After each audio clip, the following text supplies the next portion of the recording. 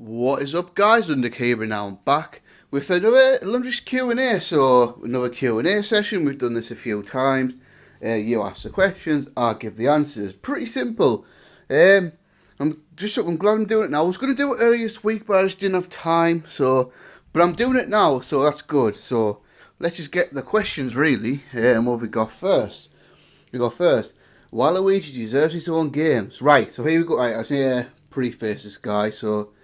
Do you prefer a one-on-one match between Becky and Ronda in Brackett's original plans for the Survivor Series, or WrestleMania 35 triple threat match with Charlotte? Right, so I've got a few questions on this vein like this.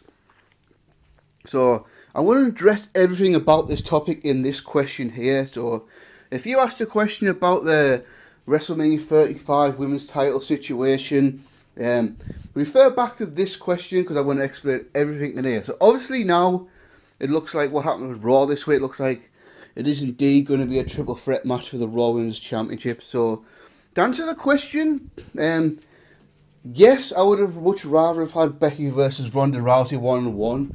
I think most people would agree with that. That should have been the match, but, you know, you're putting Charlotte in there, and to me, that's alright. I mean, I'm not that upset about it. I mean, I think a lot of people on the IWC are raging about this. It's like, Jesus Christ, get a life. So obviously this week on Raw they did the angle where Vince suspended Becky Lynch, and then for 60 days effectively putting her out of WrestleMania and replacing her with Charlotte Flair. Now, just for the crack, boys, Becky's going to get back into the match, don't worry about it. Storyline, it's a long-term storyline. There's like 6 weeks, 7 weeks between now and WrestleMania. Don't worry, guys.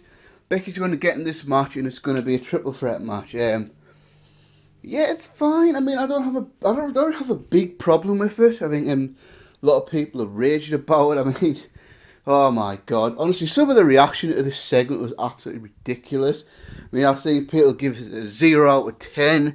People raging, saying, "Oh, I'm done with WWE. WWE sucks." Number one, no, you're not. And number two, just let the storyline play out. I mean, it's fine. I mean, getting Charlotte in there. I mean, it's not like when Batista came back in 2014. I mean, at least Charlotte has worked hard, has been a full-time performer, and one of the best performers in the women's division for the last several years. Then you got Ronda Rousey, the big mainstream stars, come through MMA, had one hell of a rookie year in WWE. Then you got Becky Lynch, the one who got over, the one who fought to win to this big spot. And this match is going to be awesome when it happens. I mean, I can't really wait for it. It should be. Hopefully, it will be the main event of WrestleMania. I'm pretty sure it will be. I'm absolutely fine with this. I mean, I thought the segment on Raw was really good. I mean, the heat on Charlotte was unreal. And the promo she cut on SmackDown. So, can we just address this right now? The Charlotte and Roman Reigns comparison take a stop right now. Big difference is Charlotte is clearly positioned as a heel. She was cutting a heel promo. She's the one WWE is alright with fans disliking it. It's not like Roman Reigns or John Cena before that was getting forced down our throat to the babyface. WWE knows full well fans don't like Charlotte, and WWE's going to play that up to the hilt. So maybe it'll just make Becky Lynch all that more loved because as a babyface, now she's got major obstacles. First, she has to get back into the WrestleMania match, which I believe she will. If I have to guess, she'll probably wrestle Charlotte at Fastlane and have to beat Charlotte to get a spot back into the match. Then at WrestleMania, she's got to overcome probably the most pushed woman in the division, the person who's been a rival all these years, Charlotte Flair, and the undefeated MMA fighter, Ronda Rousey. So when Becky Lynch does win, it's going to be a huge moment. But so honestly, guys, just calm. People getting angry about Charlotte being inserted in this. Just calm the F down. Let the storyline play out. I mean, Jesus Christ. Some of the reactions I've seen is like, really just get a life and just calm the fuck down. Stop taking this wrestling thing too bloody seriously, man. It's like, come on. Charlotte's great. Charlotte's awesome. I mean, can anyone really argue that Charlotte's work isn't great? I mean, she's been awesome in the ring. I mean, sometimes the promos suck, I'll admit, but sometimes they're really, really good. And obviously, she's worked hard, hasn't she? Really. But yes, overall, I would have absolutely. If it was up to me and me only, I would have much rather done Becky and Ronda in a singles match. But a triple threat match is fine. I'm not really that upset about it at all. Let's just see how the storyline goes, because the storyline going to be really, really awesome. And let's just see how things go over the next few weeks. Who is the worst Royal Rumble winner for you? I think the obvious choice has to be Big John Studd in 1989. He stands out for me. I mean, obviously the first Rumble was Hacksaw Jim Duggan, but there wasn't any real main event guys in that Royal Rumble match. I mean, I think you had like JYD, the Ultimate Warrior, the one-man gang was in that match. So Duggan really made sense then after that, for the most part. The Royal Rumble matches wins were usually good. But the one that really stands out has been, what? Big John Studd in 1989. I mean, that just seems, even looking back, it looks so incredibly random. I mean, look at the guys you had in that Rumble match. You had Hogan, you had Macho Man, you had Andre the Giant, you had Ted DiBiase, you had Jake the Snake Roberts. And the guy that wins this match, both Hakeem and Boss Man. And then Big John Studd wins it. I mean, because what's weird, like, Big John Studd, of course, was a big part of the WWF during the expansion, 84, 85, those years. And then he disappeared in 1986, and then late 88, early 89, he comes back as a babyface out of nowhere, and then randomly wins this Royal Rumble. And if this had led to a huge push for Big John Studd down the line, fine. But what the hell did he do after that? WrestleMania 5, he was a guest referee in the Andre Jake match, and then he pretty much left the WWF forever later that year. But yeah, honestly, it just looks really, really strange. And then, who's the worst member of the WWE Hall of Fame for you? So, I'm not going to include the celebrity wing, because I think that's an entirely different thing. So, I'm really only going to go for active, like, wrestlers, managers, announcers, people who are actually active in the wrestling business, you know. So, no celebrities, although for the record, if I had to pick a celebrity that was the worst, I'd probably go with Drew Carey. So I'll say the worst WWE Hall of Famer. It's got to be one or two, hasn't it? I mean, the one everyone seems to go with is Koko Beware, and then I'll probably agree with that. He definitely deserves a mention for worst Hall of Famer. Not shitting on the guy, but what the hell did he actually do to be in the WWE Hall of Fame, you know? It'd be kind of like someone like Zack Ryder going to the Hall of Fame in 10 years' time. But another recent one for me, just Hillbilly Jim. I mean, really, I mean, by the way, if you listen hard enough, if you just stop, put your ear out, listen hard enough, you might be able to still hear Hillbilly Jim's Hall of Fame speech. Apparently, his Hall of Fame speech is still going on. But yeah, I mean, Hillbilly Jim, yeah, it was over, but it was a novelty gimmick. I mean, he wasn't really a good wrestler. I mean, he wasn't really stand out to me at all. I mean, to me, it seems like to get in the Hall of Fame, you had to have been around during one of the two boom periods, because it seems like they put anyone that was really in the WWF for a period of time during the golden era of the 80s, and anyone who was really there during the Attitude Era. So, you know, it's not shitting on Hillbilly Jim. I mean, I'm sure he was entertaining to certain people, but. And I believe he worked behind the scenes of the WWE for a long time as well. But Hall of Famer, really, I mean, you've got a lot of guys that aren't in the Hall of Fame, and Hillbilly Jim is in there. That's just, yeah, that is really odd to me, to be honest. Last question for you. Good one. Because no one liked R-Truth being number 30 in the Royal Rumble. Are you satisfied if Nia Jax take this spot in the match? Yeah. I mean, it was fine. I mean, it's not like Nia Jax came in and won the Royal Rumble or anything. And it's not like women haven't been in the men's Royal Rumble before. I mean, Chyna was in 2, Beth Phoenix was in 1, and Karma was in 1 as well. So, and to me, the intergender stuff, I mean, I think the best person to do intergender stuff is with Nia Jax, because obvious thing is Nia Jax is probably bigger than most of the men. I mean, I'm not trying to fat shame her or anything like that, so don't come at me SJWs. I'm just saying, as a fact, Nia Jax is taller and heavier than quite a lot of the men, so for her to come in and start beating down some guys, it kind of makes sense. I know a lot of people lost their shit when she eliminated Mustafa Ali, but let's be honest, she could just eliminate Mustafa Ali because she weighs quite a lot more than them. And then, she took a mean RKO though, so yeah, I mean, it was fine, it was entertaining, there was nothing really wrong with it. I mean, I had no problem with it, I thought it was actually pretty nice twist. Are you right? Who did want to see R-Truth get the number 30 spot? I mean, I know he had it because he won the Mixed Match Challenge, but yeah, exactly, that's the thing. It's not like she took it from, like, I don't know, someone who the fans really liked, like a Rey Mysterio or someone like that. She took it to the spot from R-Truth, so did anyone really give a shit, you know? Then we got a next set of questions. Honor Obsidiate. How often do you hear Assman jokes while the Billy and Chuck tag team are active? And the winner of Strangest Question of the Q&A goes to you. I don't know, I can't really remember. It was like, 17 years ago now? I mean, I'll guess there was a lot of jokes going around there, but I don't really remember. I mean, it was a long time ago. I mean, I'm sure there was Assman jokes going around, but I don't really remember that much. Do you feel the sheer amount of brands, in brackets Raw, SD, NXT, 205, NXT UK, make WWE the most varied products as it's ever been? Oh yeah, absolutely. I mean, you just spoke from there. Look at all the brands. You've got 5 brands now, and there'll probably be more in the future. So yeah, absolutely. That's the thing now. Like my message to wrestling fans who get pissed off with because Raw might suck or whatever.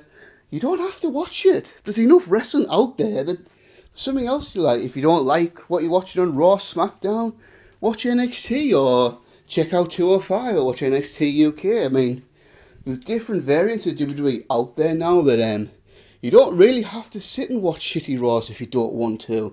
And obviously now we live in a time where this sort of thing is possible because obviously two things.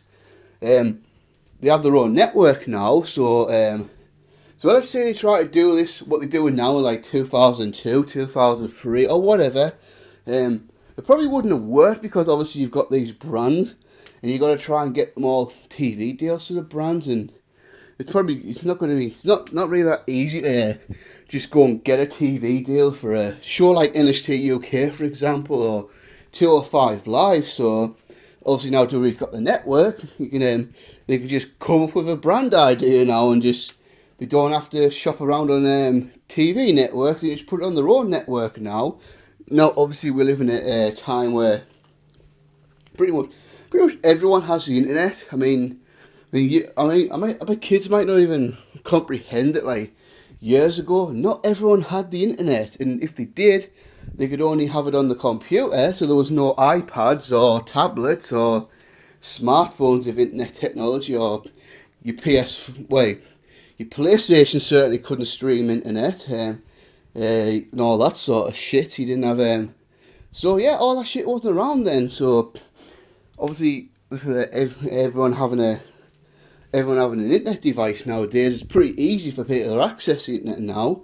So you can do this. It is great. I mean, it's pretty cool. So and it has led to a lot of guys who would never ever get jobs in WWE, get an opportunity to WWE because the guys have to be signed to go to the main roster. They could sign a random British guy who work on the NXT UK brand. I mean, I believe, I could be wrong about this, but I don't think I am. As far as sheer numbers, the number of wrestlers under contract with WWE right now is higher than it's ever been. I don't know what the exact number is, but it's got to be well over 100, maybe even pushing 150 when you think of all the brands he got. So yeah, it's pretty cool, and I dare say more's coming. I mean, I've heard rumours about them wanting to do something like an NXT Japan. I mean, that could happen. I mean, I know they had trials in Germany last year, so they could be looking at a performance centre in Germany as well. So it's pretty cool. I've got to say. Then we got you see All Elite Wrestling's ceiling being at the same level of TNA in the late 2000s. It's really hard to answer that question because it's hard to really definitively answer that question until the promotion gets going. Because for all the hype that AEW's got, at this precise moment in time, they have not run one show. They don't have a television deal. They don't have a licensing and stuff like that yet. So, but I do think they got a chance, because I've heard Double or Nothing sold out already, which is like a 17,000 seat arena. I mean, if I had to guess, and this is just me guessing, I don't like really know anything, I'd probably say they could probably be a bit better than TNA was at the prime. Because you look at TNA, even TNA when they were doing relatively well, like 08, 09, they weren't selling out big arenas like that. I mean, I think the pay-per-views, I think they would get like 5,000, 6,000 max. Pay-per-view buy rates weren't really much at all. Impact ratings were alright, but obviously like in the one ranges, so I would say, let's be honest, I'm just going to be saying right now, All Elite's not going to be competition for WWE. So people need to just calm the hell down and get out of their heads for now. I mean, can All Elite Wrestling be a great alternative? Yeah. Could it be a nice place for other guys to make a good living? Yeah. But WWE's been around for decades. They're a truly global brand by now. You've got so much money in the bank. I mean, all that. I mean, obviously, so I would say as a guess, it could probably be a little bit higher than TNA was, but not quite like WCW was at the peak. But it's going to be interesting to see. I mean, this is going to be, watching All Elite Wrestling over the next couple of years is going to be one of the most interesting stories in wrestling, isn't it, really? So yeah, thanks for the question. Then we got next, Sharmia. Then we got number 1.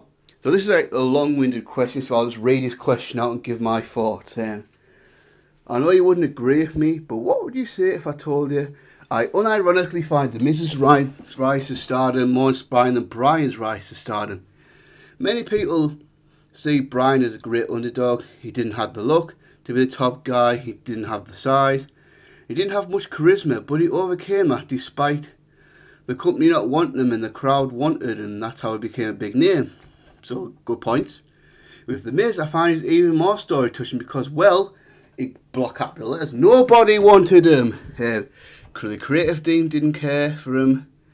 The locker room didn't want him. That's absolutely true. I mean, there's a famous story about Chris Benoit kicking The Miz out of the locker room many years ago. What we got? And I know JBL, I think, bullied him a little bit as well. What we got?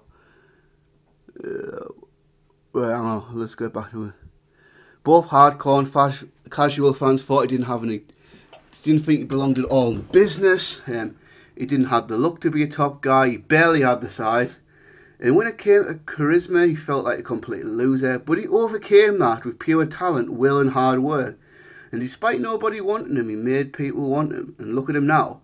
There won't be a single fan who won't miss him if he leaves tomorrow. And that makes me way more inspired than Bryan ever did. If I don't get any questions, what you thought and everything I said.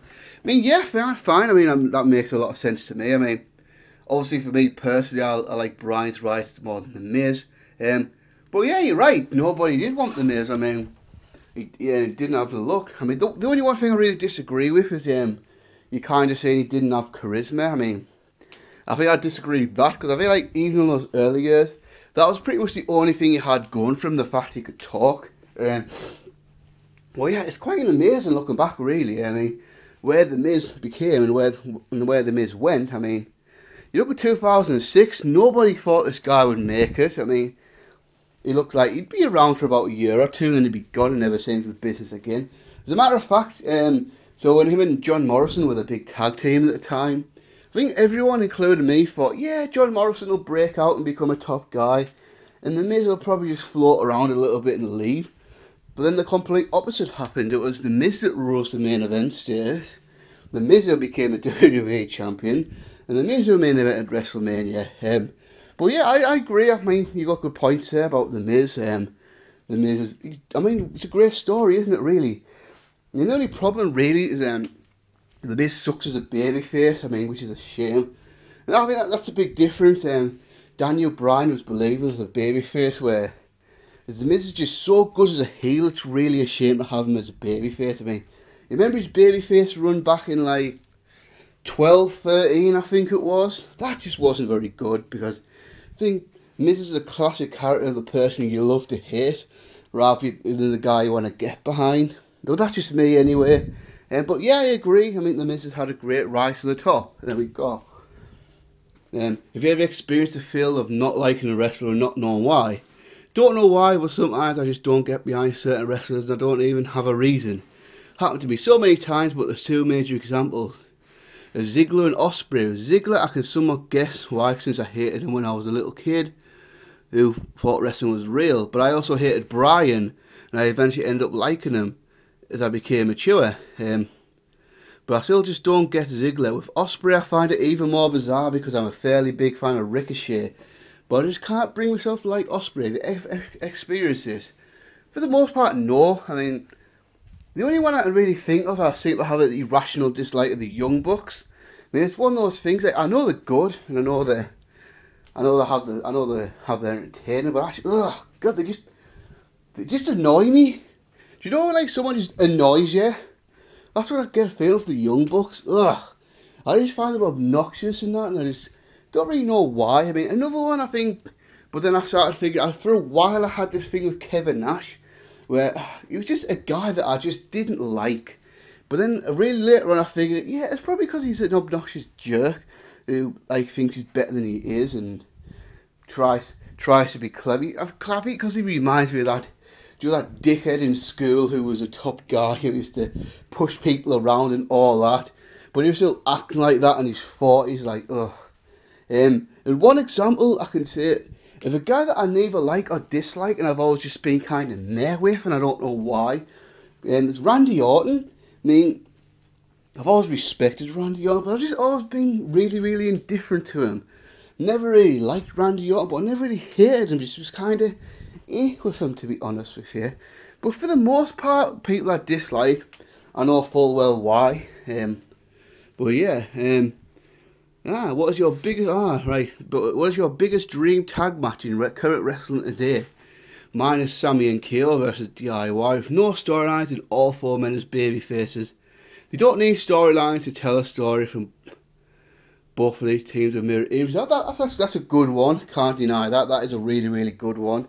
And for me though, I think the Revival versus the Young Bucks. I mean, yeah, this match would be awesome. I mean, obviously I'm a massive Revival fan. Love the Revival, and obviously you get. I mean, the Young Bucks are like pretty much the complete opposites of the Revival. The Revival, that old school gritty tag team. Young Bucks are the younger, high flying, flashier guys. Oh, that'd be an awesome tag match though, wouldn't it? I mean, it would be pretty much Arn and Tully versus the Minnesota Wrecking Crew versus the Rock and Roll Express, but a modern version of that, obviously updated to have more high impact action and all that. I mean, but yeah, obviously I think Sammy and Kevin versus DIY would be awesome. That'd be fucking great. But yeah, I've got to go with the Young Bucks versus the Revival for that one. And we got so for some of your old Ask.fm questions and your old favourite wrestler video, is that not there anymore? Did I take that down? I learned that you're actually a pretty big fan of Sid. My question is, why? There's no need to shout, but whatever. I mean, more power to you, but almost everyone in your generation on the internet hates him. That's wrong. That's an ignorant and wrong statement, by the way, but whatever. And I find that really bizarre. Maybe I just don't understand because I'm a fan of this business in 2010, but whatever. The guy was awesome. The guy was cool. That's the thing. I don't really care that much if someone's an awesome technical wrestler who can do all these, wow, look at all these spots this guy can do. Sid had an aura. Sid was a badass. Sid had charisma. I mean, was Sid good in the ring? No. Sid was a terrible wrestler. I mean, he was uncoordinated. He was sloppy. He was slow. All that. But the guys had something about him. I mean, for one, he had probably the most badass look for a wrestler ever. I mean, come on, defy me to find someone who had a better look for pro wrestling than Psycho Sid. I mean, the guy just looked awesome. Like, this guy could fucking kill you in a heartbeat if he wanted to, type thing. Then obviously, just the charisma about him. There was just something about him that was so cool. I mean, I love his promo style where he'd shout like this, and then he'd talk softly like this, and then he'd go back to being crazy bastard Sid. And I used to love when He used to shout and call Mean Gene a fat, bald-headed little oaf. And then, because I think his promos were just outstanding. Then the entrance, that awesome entrance where he's getting himself psyched up onto the way to the ring, fist bumping the crowd and all that. He just had so much energy about him, and then just his presence really. I mean, and just the presence of this guy is just so cool. I mean, obviously, like in 1996, he was kind of when I faced Shawn Michaels and the old MSG crowd just turned on Shawn and went with Sid. That was really interesting. I think that role he had when he was champion in 1996, 1997. He was kind of the first real tweener in the WWE. And if you look back in history, really, so he'd be facing Shawn at MSG and he'd be total babyface. And then obviously when he faced at the Royal Rumble, he'd be then heel. Then when he faced Bret Hart, he'd be more of a babyface when Bret was slowly turning heel. But then when he faced the Undertaker at WrestleMania, then he was playing the total heel there to Undertaker's babyface. And I feel like, because obviously the Attitude Era was built around characters with shades of grey, like Stone Cold, like The Rock, like Triple H, and I kind of feel like Sid was one of the first guys to really embrace that side, the shades of grey, because obviously before that, you're either a heel or a babyface and whatever. But with Sid, he was just kind of who he was, and sometimes the fans liked him and sometimes the fans hated him. One thing I don't... I think that's an incorrect statement when you say people from my generation hate Sid. I think more people who are just concerned about Dave Meltzer's star ratings and all these fancy spots don't like Sid, because that's all they're bothered about. But because quote-unquote work rate is not the be all end all of what makes a good wrestler, you know. Because I feel like this generation kind of just thinks, if someone can't have a 25-minute wrestling match with all these awesome spots, they suck.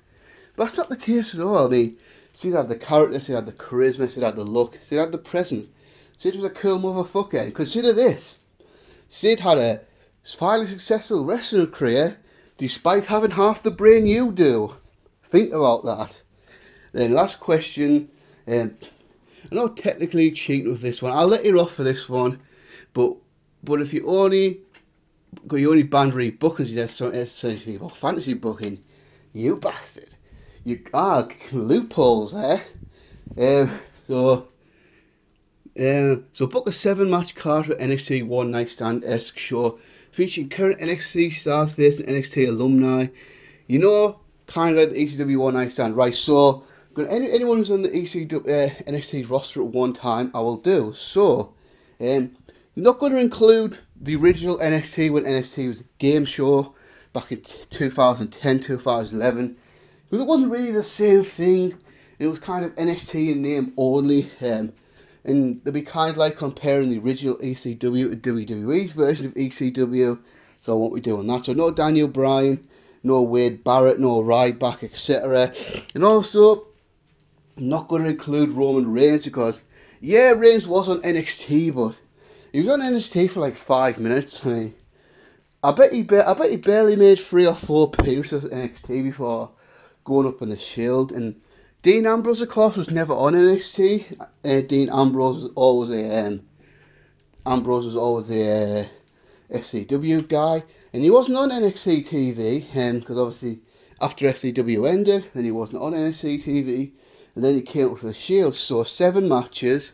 So we're gonna have 2 tag matches and then 5 singles matches. So we're gonna have a 4-woman tag team match. So we got the 4 horsewomen, Charlotte, Bayley, Sasha Banks, Becky Lynch, to take on what I guess you can call the best of the rest, really. So you've got she can face the team of Asuka, Shayna Baszler, Ember Moon, and Nia Jax. That'd be pretty cool. Then a 6-man tag team match, Undisputed Era, Adam Cole, Roderick Strong, Kyle O'Reilly, to face the original Wyatt family. So Bray Wyatt, Eric Rowan, Luke Harper. Back in the old Wyatt family gear, the old Wyatt family music, etc. So I think that'd be a pretty sweet, entertaining match, to be honest with you. Then we've got big singles matches. Tommaso Ciampa versus Shinsuke Nakamura. Wow, this match would be hard hitting as hell. Get Shinsuke Nakamura back in that NXT back in the NXT thing. So yeah, a hard-hitting match between two stiff guys. Just let them go at it and have a barn burner. Then the next match kind of writes itself, and that's Adrian Neville versus Ricochet. I mean, come on, that's an obvious match, isn't it? Two great high flyers. Then you have your spot match where we have a lot of awesome spots. So like Will Ospreay Ricochet style match. Now, I'm pretty sure. Maybe Ricochet wrestled Pac back in the indie scene, but I'm not sure. I mean, if they have, I haven't heard about this match. It would probably happen. So obviously, Adrian Neville's awesome in NXT, and then you got Ricochet, who's doing extremely well in NXT. Just let them go at it, have the high flying war. Then next, you get two big guys going at it, and that's Kevin Owens versus Samoa Joe. Now, this match only happened once on NXT, and it was on NXT TV right after Joe came in. But it was like a 10-minute match or something, and it wasn't that great. But this time, just give them 15, 16 minutes and let them just beat the hell out of each other. I mean, this would be an awesome match for me. £260 Owens versus £280 Joe. Just let them go. And what could be an amazing wrestler match. Finn Balor versus Johnny Gargano. I think this match would be unbelievable if it happened. And who knows, it might happen eventually one day in the future. I mean, obviously Finn Balor was probably the face of NXT during that initial rise. Obviously Johnny Gargano, I mean, his NXT run speaks for itself, so this match should be awesome. Then main event, Seth Rollins versus Sami Zayn. Now, of course, Seth Rollins, you'd think out of the guys that really made his name at NXT, probably in the main roster is probably going to be the most high profile one. Seth Rollins, of course, the first NXT champion. Was only on NXT for less than a year, maybe 6 to 8 months or something like that, but helped lay the groundwork for what NXT became. And of course now, I just feel like Sami Zayn's NXT run is getting so forgotten now. Because I feel like for me, Sami Zayn's probably my favourite NXT wrestler of all time. Because I was watching the match with him and Nakamura the other day, and yeah, it's amazing the rise Sami Zayn had. The big matches with Cesaro, obviously the chase of the NXT title, going beating Neville at our Revolution, getting turned on by Kevin Owens, the whole Owens rivalry, then getting injured, and then coming back and finishing up his run with a classic with Nakamura. Yeah, this match would be great, I think. It gets Sami Zayn back as a babyface, and by the way, when Sami Zayn returns, can we please have him just return as a babyface, please? And just forget about that heel run that he had with his feud with Bobby Lashley. Let's just forget about that and bring Sami Zayn back as a babyface. But yeah, I mean, this would be definitely a worthy main event. So thanks for the questions. And we go the Destroyer BHB. Is the US title as good as dead? Yeah, I think it could come back. I mean, yes, it looks in a shitty position right now with the whole title switch between Rusev and Nakamura, and then comedy character R-Truth suddenly winning the title for seemingly no reason. But yeah, I'm not going to deny the US title's in a pretty horrible spot right now. But it could be brought back to prominence. I mean, all it really takes is some good booking and taking your time and all that. Because let's face it, various times we thought the Intercontinental title was as good as dead. But with good champions and good matches and good booking, it's been able to rise back to prominence over the last few years. So I don't see why the US title can't do the same. I mean, like I say, it's in a bad position, but I think it can be turned around. I really do. Then what we got next? There's also numerous superstars asking to be released. Well, you know, nobody really knows the truth. I mean, that's the thing now. You've got so many Twitter accounts of people claim to have inside knowledge and all that all it takes is a couple of tweets and it just gets retweeted out 200 times. And everyone takes it as fact. So, as far as I know, the only people who've asked for contract releases were The Revival, Maria and Mike Kanellis, Hideo Itami, and obviously Dean Ambrose, but I think that's a separate situation. But yeah, I think for me, if All Elite Wrestling does take off and become successful, maybe Unhappy WWE talent should go there. I mean, because I think what's happened in the last couple of years, we're finally in a position where wrestlers could make a decent living outside of WWE, where after they bought WCW out and all that type of thing, they wasn't really, so I'd say like 15 years ago, a lot of guys were stuck in WWE because there wasn't really anywhere else to make a proper living. So it led to a lot of guys either just liking it or lumping it type thing. But honestly, if I was one of them and they really were unhappy with WWE, I would say go. Especially if you're not married and you don't have a kid, I would say go out, explore this other option. And if it doesn't work out and you're still young enough, you can go back to WWE. I mean, by all accounts, maybe WWE is pacifying the revival now. So maybe the revival won't try and get out the contract. But obviously, if Mike and Maria Kanellis went, would anyone really notice type thing? So I think it's going to be an interesting situation to monitor over the next few months, because obviously, by all accounts, this Tony Khan fella has a lot of money to spend. So if All Elite are going to offer guys good contracts, then maybe they should consider it. Moving on. Favourite WWE match of the year so far? That's probably the easiest question of the entire Q&A, to be fair. Easy answer is Johnny Gargano versus Ricochet from TakeOver Phoenix. I mean, there's not really any number two, to be honest with you. That match stands alone by itself as being an absolute classic. I mean, the only other match I can really think of was the Tyler Bate and Trent Seven versus James Drake and Zach Gibson from TakeOver Blackpool. But yeah, at the end of the year, Gargano Ricochet is probably going to be the rematch of the year, isn't it? I suppose unless they do Gargano versus Ciampa again, that might top it, but I don't think it will. The worst match stipulation. So I'm going to give you two answers here. One being the actual concept, and the other being just a stupid stipulation added to a match. So as far as actual concept, it's hard to look past the Hell in Hell, isn't it, from 1999. Oh my god. Al Snow, Big Boss Man, Unforgiven. God, this is awful. Oh god. Do I really want to sit and explain this? Alright then, so in the storyline, Al Snow had a little dog called Pepper, a little chihuahua there. And then the Big Boss Man, Doug Naft, said dog, because Al Snow had beaten for the hardcore title, and apparently that triggers someone to steal people's dogs. So Boss Man said he'd give Al Snow the dog back on his hotel on SmackDown. But then he's gonna cook him some pepper steak at first. So he cooked Al Snow his dinner and then revealed, oh my god, I can't even believe I'm saying this out loud. He revealed to Al Snow that Boss Man had killed and cooked up Pepper, and Al Snow just eating his own dog. Yeah, that's as ridiculous as it sounds. Fucking hell. So Pepper was dead. Boss Man's a dog murderer. Fed dog to Al Snow. Didn't get arrested or out, even though despite the fact it's happened on national TV. Oh god. Then Al Snow challenged Big Boss Man to a match. First, there was going to be a steel cage, then a Hell in a Cell above that. And the concept was to get out of the steel cage and get out of the Hell in a Cell. Sounds easy enough, right?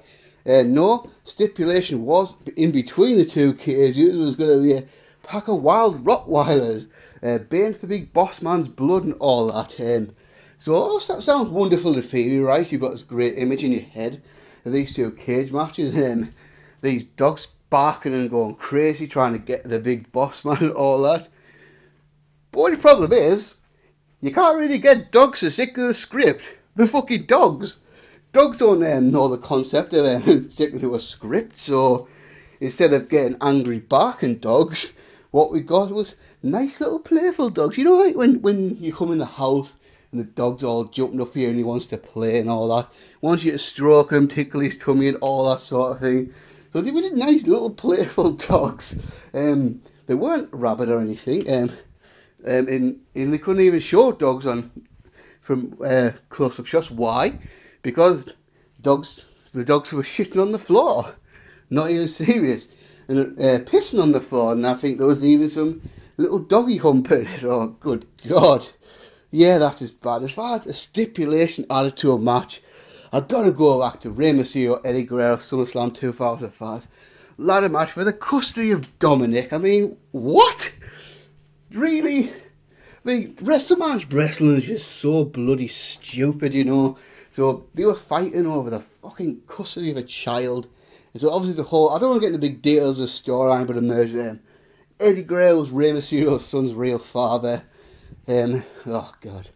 And now Eddie Guerrero wanted Dominic back. And obviously, but Rey Mysterio and his wife have been raising Dominic for all these years. And the only way to solve this conflict, of course, is have a ladder match at SummerSlam, with the winner getting to have custody of Dominic. God, this was stupid. Ugh, God, awful. And the last question, should 205 have their own takeovers? Yeah, I don't see why not. I mean, I think it's definitely an experiment worth doing. I mean, because although it is cool you get these great matches on almost 205 lives, it would be nice if we got some live takeovers from time to time. So I think they should definitely experiment with it, at least do one, see how it goes. And the only thing I would say, they have to be realistic about the arenas that they go in. I mean, let's be honest, much as a lot of people like 205 Live, 205 Live's not going to sell out a 10,000 seat arena, are they? I mean, the reality for 205 Live is there's a lot of good wrestling on there, but a lot of people don't really watch 205 Live. It's a relatively low watch show, so I think they could maybe do 2,000 seat, or maybe even just go to Full Sail and do one. So, but yeah, I think eventually they're going to have to start progressing and start trying them out. So I would say yes, I would say at least try it. Then we got Devon 1097. Thoughts on Dean Ambrose leaving WWE, his contract runs out?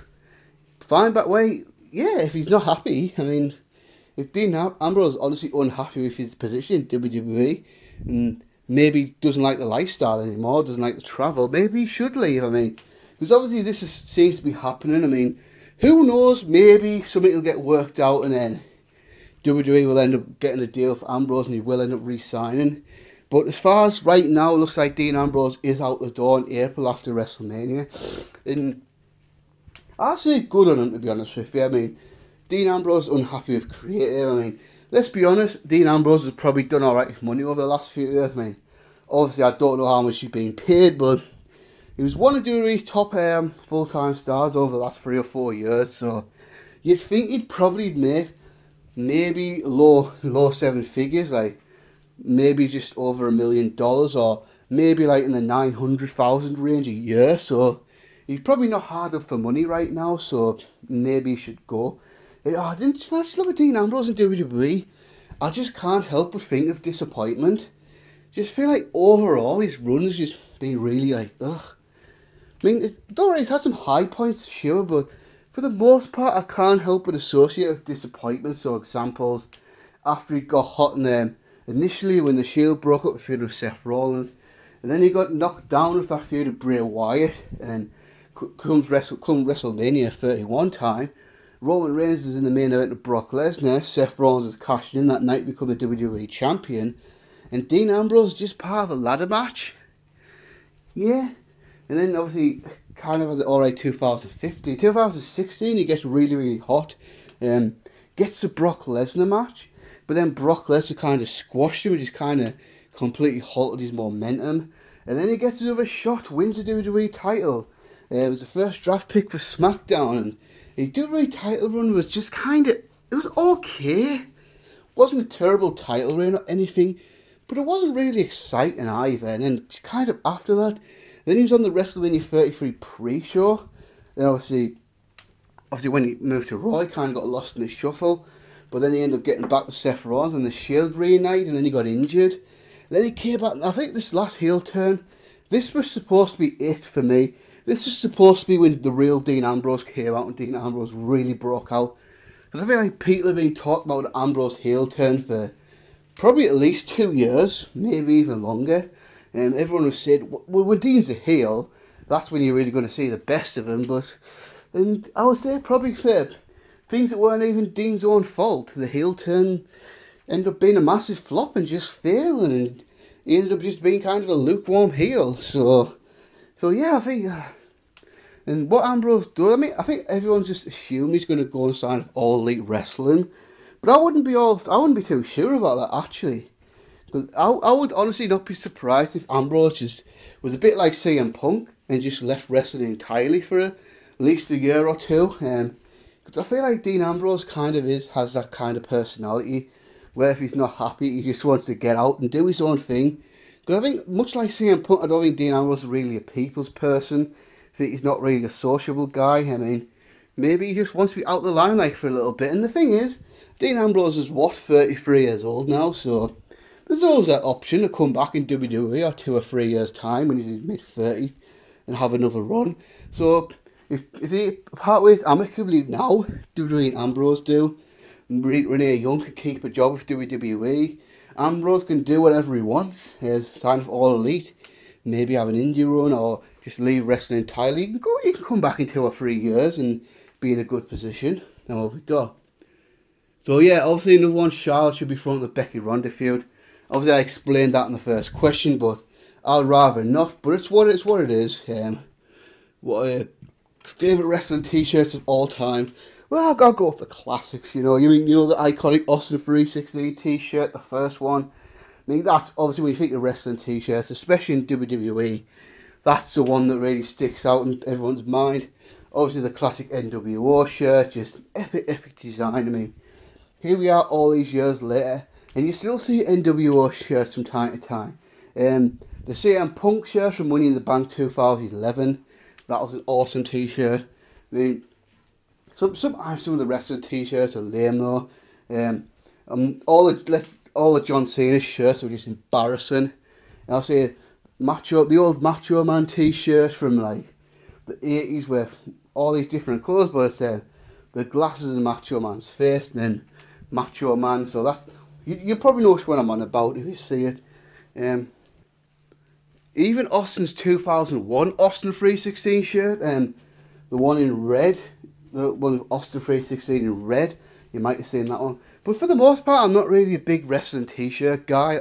Especially as an adult, I've only really had one wrestling t-shirt, and that's that CM Punk 2011 shirt. It's just what it is. But then we got, no, you didn't review it, and you had your reasons, but your brief overall thoughts and disaster was Crown Jewel. Not watched it, not going to watch it, don't really give a shit. Looked like a complete piece of shit. It just looked awful, and I have absolutely zero interest in watching it, zero interest in reviewing it. We got. At this point, do you want to see The Rock wrestle one more time? Yeah, that'd be nice. I mean, I would like to see The Rock at least have one more match. Because I refuse to count that Eric Rowan match at WrestleMania 32. That was not a real match. That was just like what? That was like what 6 seconds or whatever the fuck it was. So his last proper match for me was against John Cena at WrestleMania 29. I didn't really like that. That as Rock being The Rock's last match. I mean, the match was so. Probably nobody really wanted to see it.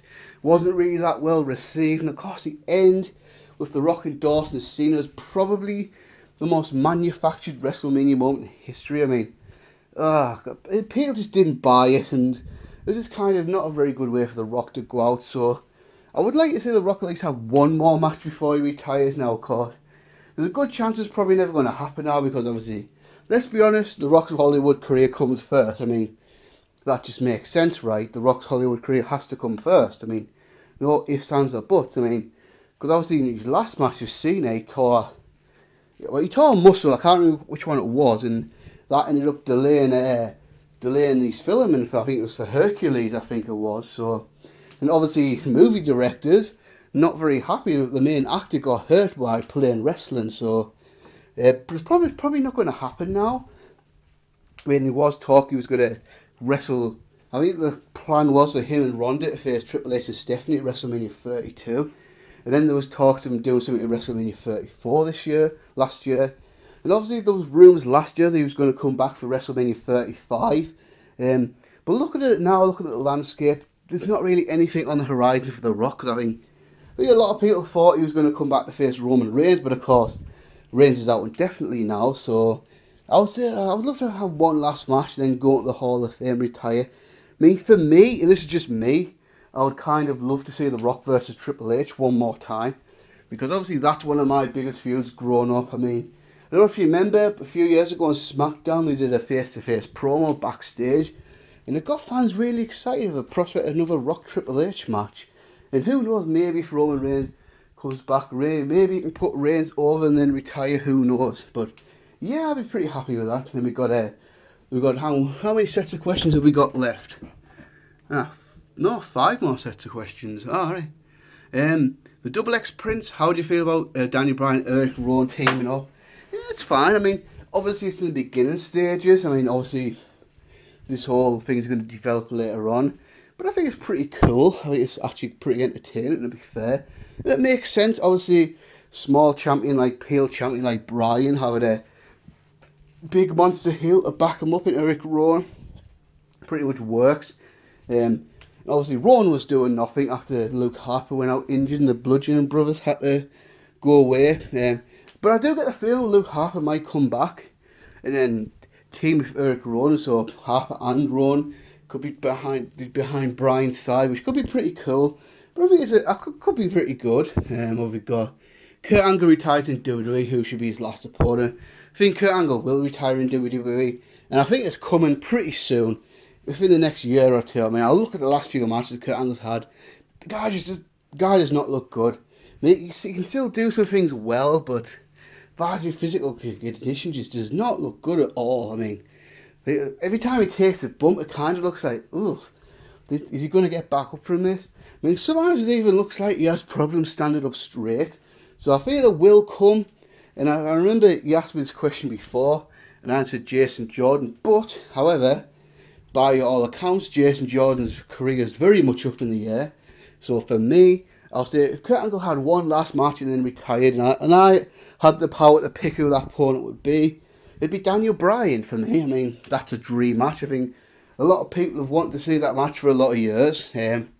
Obviously, it never happened because Angle's in WWE, Bryan was still on the independent scene, and then obviously Bryan went to WWE, Kurt Angle was in TNA, and then obviously Kurt Angle comes back to WWE, Daniel Bryan's retired, but then Bryan came back this year, so pretty much last year, this year, there's only times Bryan and Angle have been on the same roster at the same time. And I think, if Kurt Angle had one more match, it would be with Daniel Bryan, for two reasons. One, because it's a big dream match, and number two, because they could just have a nice technical wrestling match where they just wrestle on the mat and don't do a lot of stuff, so they don't have to take a lot of bumps. They can just have a fantastic wrestler match on the mat. I think that'd be a nice way for Angle to go out putting over Daniel Bryan. Best overall year for the women's division on the main roster. Got to be last year, hasn't it, right? I mean, and I think this year is going to be even better. So, yeah, 2018 has to be. Because obviously I could say 2019, but we're only like 6 weeks into the year. So, yeah, 2018 has to be. I mean, obviously they had the Evolution pay-per-view this year. They had someone like Ronda Rousey come in, absolutely tearing it up. Obviously Charlotte and Becky Lynch. You got Asuka. You got Sasha and Bayley. Yeah, I mean, obviously last year, Alexa Bliss, Nia Jax.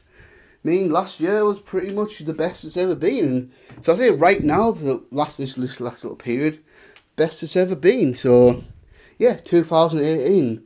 And I dare say the fact they're probably going to main event WrestleMania this year, 2019 is going to be even better. Here we go. Just like Mustafa Ali, who else would you like from 205 Live to come to the main roster? So, yeah, I was surprised with Mustafa Ali, actually. I didn't think he was going to be the guy who could come to Raw and SmackDown and do well, but he has.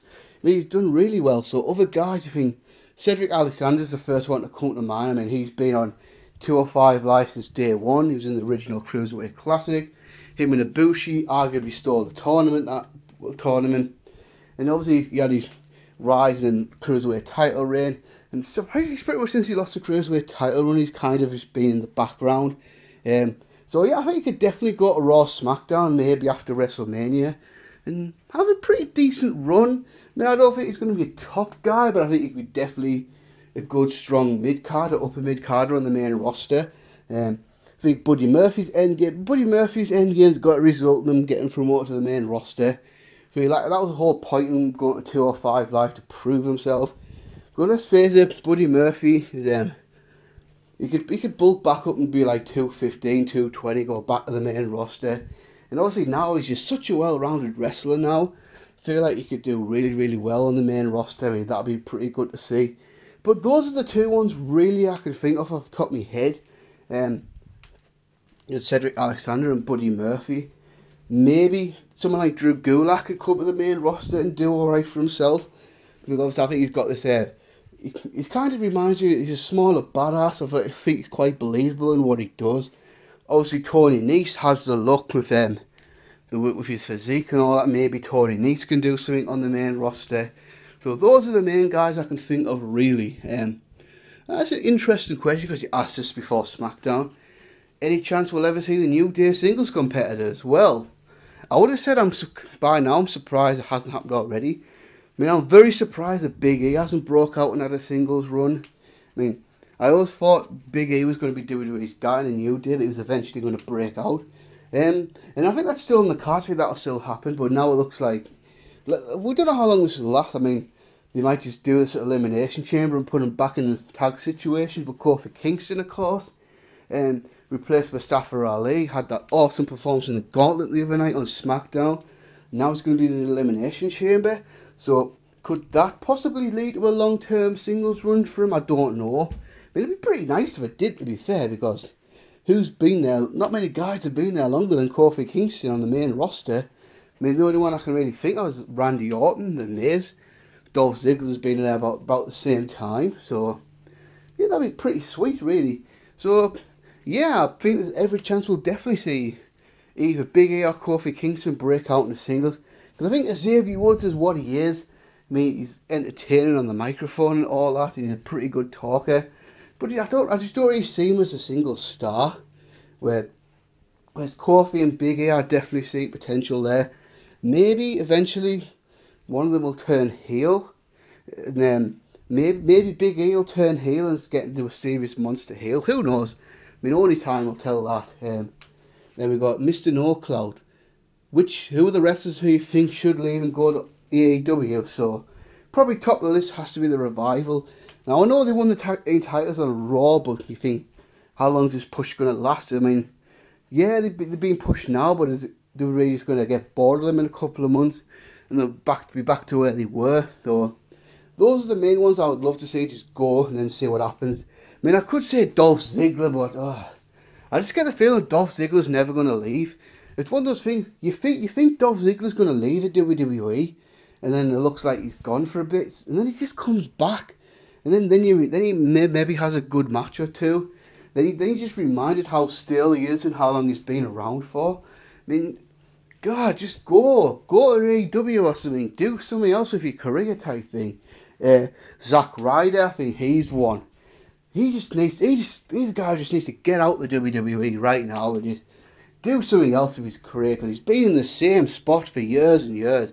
And the problem is, because of that, he's not really improved as a wrestler. I mean, can you look back at Zack Ryder any better now as a wrestler than he was, like, say, 7, 8, 9 years ago? Not really. And he's still like 33, 34. And I'm pretty sure he's decent friends with Cody Rhodes. So just leave the WWE for a bit. Do something else, man. Maybe create a new character. Come up with a new in-ring style, something. Find an opportunity somewhere else to grow as a performer. And maybe you can even come back to the WWE. What have we got? I think Gallows and Anderson, they've got to go. I think their contracts are up later this year, I think. Could be wrong about that, but I believe it is. But they've just got to get out. I mean, let's face it, their WWE run sucked. I mean, there's no real nice way to put it. Gallows and Anderson in WWE have sucked. It just hasn't gone well for them at all. They came under so much hype as well, coming in from New Japan and the Bullet Club with AJ Styles. Yeah, but yeah, just for one reason or other, it's just not worked out. And what the hell are they doing now? Nothing really. So obviously, if you go back to All Elite, you've got a feud of the Young Bucks waiting for you. You could even feud of Daniels and Kazarian. And whoever the hell else All Elite brings in next, because I think Beretta and Chuck Taylor are going there, aren't they? It's the so-called best friends, or whatever the fuck you call them. So that'll be interesting. Obviously, as far as women, maybe someone like Ember Moon, who's just been so underutilised in the main roster, it's not even funny anymore. Because she came after a WrestleMania last year, just hasn't really done much. Then she's definitely been overshadowed by other performers. So, whether she goes to All Elite Wrestling, she could be maybe the star of the women's division over there and really make a name for herself. But who knows? I think Chad Gable, maybe. Because I think Gable's probably one of the most underutilised guys on the main roster. I think Bobby Roode, once his contract ends, I think obviously now Bobby Roode's in his 40s, just hasn't gone well for him on the main roster. Maybe a change of scenery is exactly what he needs. But it's going to be interesting over the next year or two, see how many guys actually willingly make the jump to WWE to All Elite. But I think All Elite have to be careful though to not hire too many ex-WWE guys, because I mean that's kind of what TNA did back in the day. They would just hire anyone who had a WWE career and put them in a decent position, and the kind of perception was WWE rejects were going to TNA. So hopefully All Elite are careful and don't sign every single person who becomes available and is very selective about it. But it's going to be interesting to monitor over the next couple of years. If Johnny Gargano goes in this run of classic matches for another 3 years, will he be in the discussion of the greatest of all time? In-ring performance, yeah, I guess. I mean, can't really see why not. Greatest of all time, though, I mean, his overall packages, I mean, probably not, because obviously, it's not really comparable, is it? I mean, when you think of the greatest of all time, you probably think of like Hogan, Austin, Rock, Macho Man, Flair, and Johnny Gargano's nothing like those guys. But as far as in-ring performance, yeah, I mean, obviously, look at when he's had in NXT, it's been amazing. But I dare say, and I know I'm probably being pessimistic here, but when Gargano goes up the main roster, I dare say it's likely going to be downhill for him. I mean, he's not going to get these opportunities on the main roster, is he? I mean, honestly, I'm genuinely scared for Johnny Gargano and Tommaso Ciampa going up to the main roster. I just think, oh, it's not going to go well. I mean, I hope I'm wrong, but probably not. I mean, but yeah, hypothetically, he goes in a similar run for the next 2 or 3 years, and yeah, he probably should be one of the best in-ring performers in WWE history. Will the rise of AEW force and help do a reset of the game? Hopefully. I mean, that's the hope. I mean, that's what the hope I have. I really do. I mean, it's been said that WWE has always been better with competition, and that was proven in the Monday Night Wars. I mean, WCW really made them raise the game. I mean, it's a wait and see situation for me, because yeah, All Elite does have a lot of hype around it, and there's a lot of promise behind it, but they've yet to prove anything yet. I mean, people need to give this All Elite thing time, and so saying like 6 months it's not really competitive to WWE, people just need to calm the F down. I think the one thing it'll do, I think the main difference we'll see is the wrestlers themselves will have more leverage now. They could either use All Elite Wrestling to try and get a bigger push out of WWE, or use All Elite Wrestling to try and get more money out of WWE contract-wise. And that's great. That's really, really great for the business, to be honest. I mean, it's always nice when the wrestlers have more power. I think that's going to be the big difference more than anything, because obviously All Elite, yeah, they can sell out things, but if you see the money WWE makes, I think it's pretty much incomparable, to be honest with you. If you run a wrestling company, you had to choose, because this is a poison choice, isn't it? If you had to choose between Jim Cornette and Vince Russo to be head writer, who would you choose? Oh, nice choices there, like Vince Russo or Jim Cornette. Good God. If I had to pick, I'd probably go with Cornette, because yes, they both have the flaws, and yes, they're both out of touch. And people say that yes, Vince Russo is behind the times and out of touch as well, because Vince Russo is still stuck in the Attitude Era. And obviously the way Vince Russo used to write television, the Attitude Era, simply wouldn't work in 2019. Jim Cornette's stuck in the old territory days. But if I had to pick one, I'd have to go with Cornette, because I find him a lot less obnoxious than Russo. I mean, yeah, Cornette's annoying, but if you listen to what he actually says, and not his angry demeanour, it's not like, goddamn fucking kids, these days don't know what they're doing, too many high spots, motherfucker. But if you actually listen to what he says, he actually does talk a lot of sense, and a lot of what he says is actually right. It's just because he's so aggressive about his opinions and all that, and I think it turns a lot of people off. And it's something, yeah, it can kind of sound like an old man yelling at the clouds sometimes. But he knows what he's talking about. The guy's been in the business for, God, 40 years or whatever the hell it's been now. I mean, the guy knows his stuff. He's an intelligent guy. He's got great knowledge. And, yeah, I think I'd rather work with someone like Cornette than work with someone like Russo. Oh, because I could just imagine, like, bro, you gotta have swerves, bro. I could imagine, like, asking Vince Russo to do something, then he'd go the complete opposite way and he'd be like, why have you done that? Bro, you gotta swerve the people, bro. They never saw it coming, bro. God, I think I'd spend time with Vince Russo. I think I'd want to strangle him because he's just, that voice, that fucking, ugh. Bro, call me bro every 5 minutes, wanting to do swerves and all that sort of shit, wanting to put the title on actors and crappy things like that. So if I could have my choice, I'd probably at least, I think I could at least tolerate Cornette more than Russo. His 2020 is, fucking hell, it is as well. His 2020 is next year. Who was the rest of the decade, the 2010s? Well, I mean, answers probably changed over the last few years.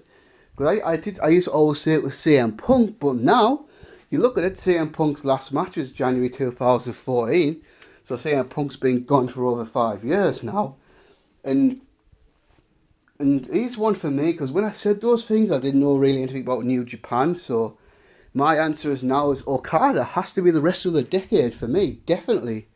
I mean, gotta be, to be honest, because he got the push in 2012 to be the IWGP champion, and since then has gone on a phenomenal run. He's won the G1 Climax, he's main evented, Wrestle Kingdom 7, 8, 9, 10, 11, 12, main event 6 Wrestle Kingdoms, 5 Wrestle Kingdoms, because he didn't, 5 Wrestle Kingdoms, yeah, 2 G1 Climaxes, 4 IWGP title reigns, numerous classic matches with the likes of Tanahashi, Kenny Omega, Suzuki, Ishii. I mean, the list of matches he had pretty much speaks for itself, to be honest with you. So, gotta be Okada for me, surely. I mean, surely gotta be Okada. Although another close second, I'll probably go with AJ Styles as number 2, who I think as far as American guys has surpassed CM Punk. Because obviously you look at it, what AJ had that phenomenal New Japan run for 2014, 2015, and then transitioned into WWE and had that incredible year, 2016. I mean, AJ Styles is 2016. You've got to put up with a lot of people's great years, to be honest with you. That was probably one of the best overall years in WWE history for a single wrestler. Then even 17, 18, yeah, maybe he's not been quite as good as he was in 16, but he's probably been one of the top guys in WWE since that time. Spent a lot of time for the WWE Championship, all that good shit. So I'll probably go AJ number 2 and Okada number 1. Then we got Liam 1995. What are your overall thoughts on the Reigns versus Lesnar match at WrestleMania 31? While I feel that style of match has become cliche, I feel that match is underrated. Yeah, that was an awesome match, to be honest with you. And yeah, you're right, the style is cliche now, but at the time, it's what people wanted to see, because it was not long after Lesnar had destroyed John Cena at SummerSlam. And it's one of those matches where I think they really turned chicken shit into chicken salad, because people were not hyped for this match at all. Believe me, people were not interested in watching Reigns versus Lesnar at this WrestleMania. But then they kind of got the crowd in by just having a phenomenal match. I mean, it was a really brutal physical match. I mean, Roman Reigns took a lot of punishment for Brock Lesnar in that match. Brock Lesnar really just destroyed Roman Reigns. Reigns tried to make a little comeback. And of course, the awesome twist at the end with Seth Rollins cashing the Money in the Bank. Absolute genius move. So then we got a great finish out of it as well. So looking back, you think Reigns has had 4 WrestleMania main events now, and that was the only one that was really a success. The first one. Because obviously the second one, the match with Triple H, which is average at best.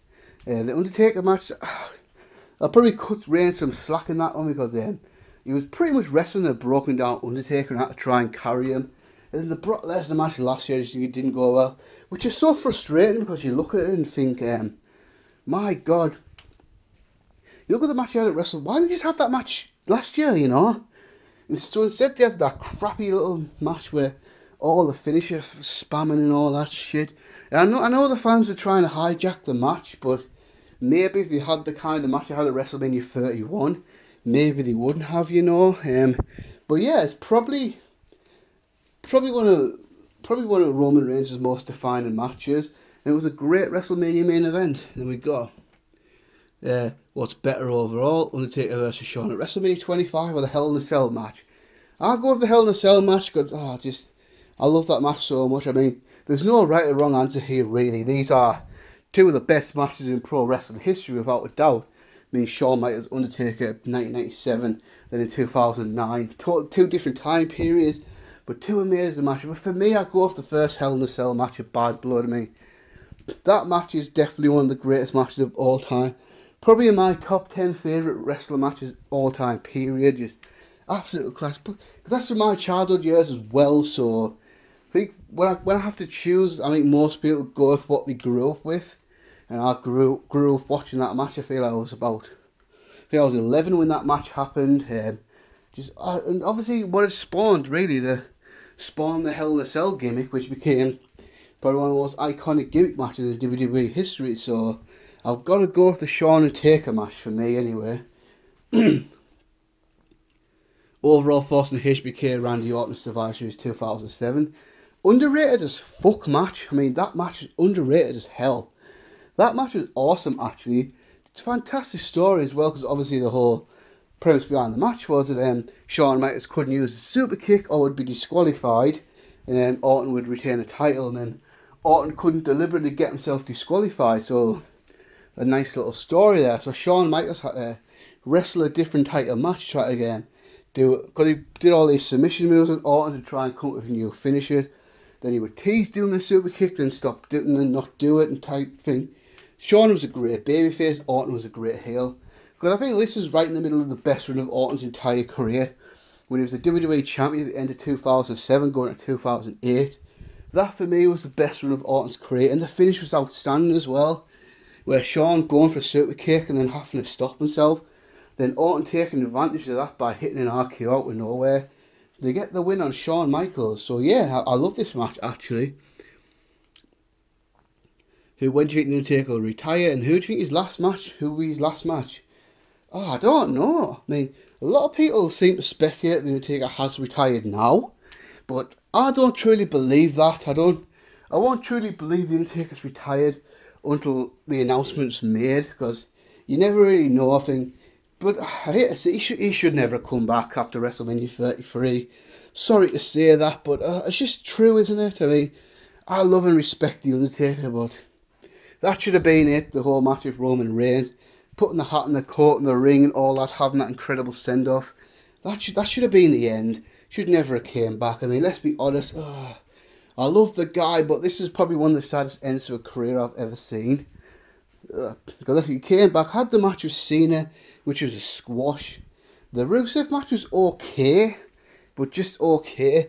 And then, I think the last two matches he had, Super Showdown, Crowd Joke. I blame WWE somewhat for this, though. I mean, the match of Triple H, they had that match. The match was like 27 minutes. I mean, are you fucking kidding me? Who the fuck wanted to see Triple H and Undertaker go for that long? The match should have been 15 minutes maximum. Same with the Crown Jewel. That Crown Jewel match, it was just not good. Undertaker's performances in both matches were just, not good. And that, obviously the match he had with Roman Reigns, his performance in there was pretty sad as well.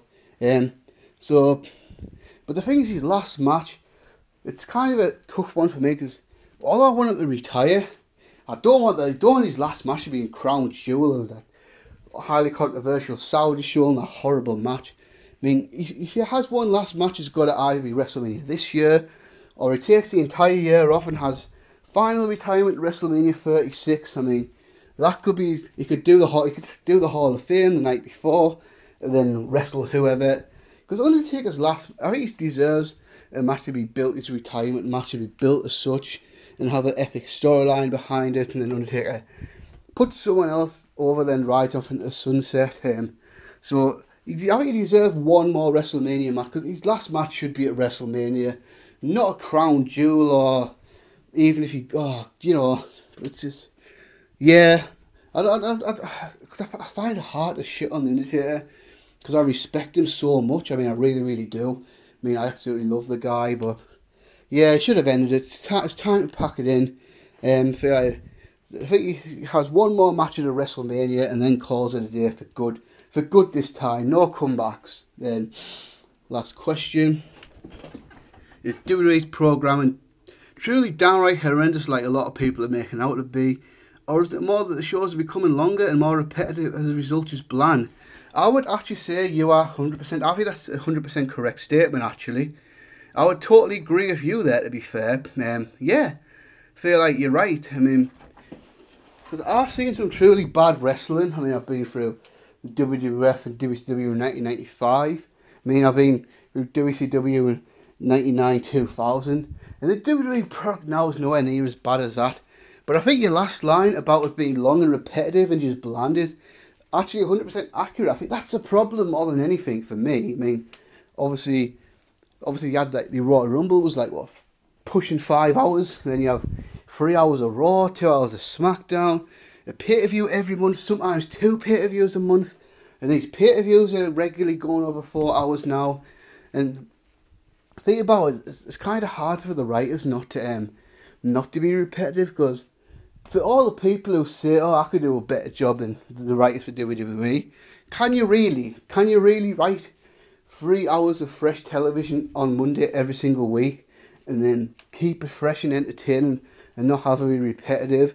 And then you've got a pay-per-view to build up every month, sometimes two pay-per-views a month. So I think the writers have it very hard. I mean, I think the writers are getting a very bad rap at the moment. Yes, absolutely they could do a better job, but I think it's a very, very difficult job for anyone to do. Um, but that's just me. But yeah, I would actually agree with you. I think repetitive and bland is a better way to describe Raw, at least especially Raw right now, than being outright horrendous. I mean, I've seen a lot worse wrestling than what's WWE's offering up these days. Then we got Cody Bernard, who are your favourite Japanese wrestlers of all time. Since I've only been in New Japan the last couple of years, so I'll give you some. Obviously, I think Okada is the one for me now, because I feel like his matches with Omega and that is really what got me into watching Japanese wrestling. So because of that, obviously watching a lot of the awesome match in that last title reign is what really got me hooked onto New Japan. So I've got to go with Okada. Then I just love Tomohiro Ishii, badass, love his work, so aggressive in the ring, just awesome. Then same token, I just love Minoru Suzuki, so realistic in what he does in the ring, just really, really badass. And of course, Tanahashi, although I think I like Tanahashi more and more now, but it took me a while to like really, really like him. Because I missed Tanahashi's big run in the late 2000s, early 2010s, so I wasn't there for that, so I don't really have that emotional connection to Tanahashi like maybe some longer term New Japan fans do. But I definitely recognise this man's a legend and maybe the greatest of all time in terms of Japanese wrestling. But those are pretty much my four standouts. Then obviously there's guys like Naito who I really like, but I don't outright love Naito as much as some people, but I do like him. Kota Ibushi, same, a fan of him, but not like a gigantic fan of them type thing. And what have we got? So you think they should do an AJ Styles Seth Rollins feud? Yeah, and I think they will. I mean, because I think superstar shit. I think AJ Styles going to Raw would make sense now, because he's been on SmackDown since the beginning of the brand split, and obviously with Roman Reigns' status being out indefinitely, nobody knows when or if he's coming back. I mean, it could be another year, could be 2 years, it could be never, it could be 6 months, who knows?